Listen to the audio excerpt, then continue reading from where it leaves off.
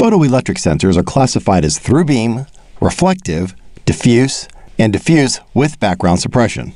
The through beam sensors have a transmitter at one end and a receiver at the other end, so they'll have the longest range and are going to be the most accurate.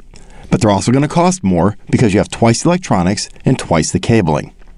Reflective photoelectric sensors shoot a beam at a reflector, so one sensor head acts as both the transmitter and the receiver, which makes them less expensive, but also means they have a shorter range and they'll be a little less accurate.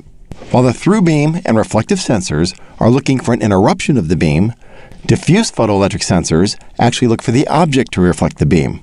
This is great for those situations where you don't have access to the far side of the object. The downside of this is it's heavily dependent on the reflectivity of the object passing by, has a shorter detection distance, and is less reliable.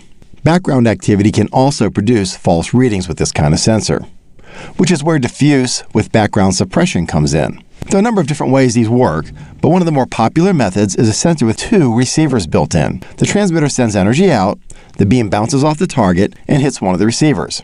When the object isn't present, the energy bounces back at a different angle, so most of the beam hits the other receiver, telling the sensor that this is not the object we want. These background suppression sensors have about the same range and are about the same cost as a regular diffuse sensor, but they perform better in many applications. A diffuse sensor is normally light on, since its output is on when its own light source is reflected from a target. Reflective and through beam sensors are normally dark on, since the output is active when the light beam is blocked. Some sensors can be configured to either light on or dark on mode of operation. Diffuse sensor range is dependent on the reflectivity of the target. In some cases, a dark object may reflect light better than a light-colored object. Diffuse sensors are specified by the distance at which they detect white cardstock. Photoelectric sensors come in different shapes and materials, from plastic to stainless steel, suitable for washdown applications.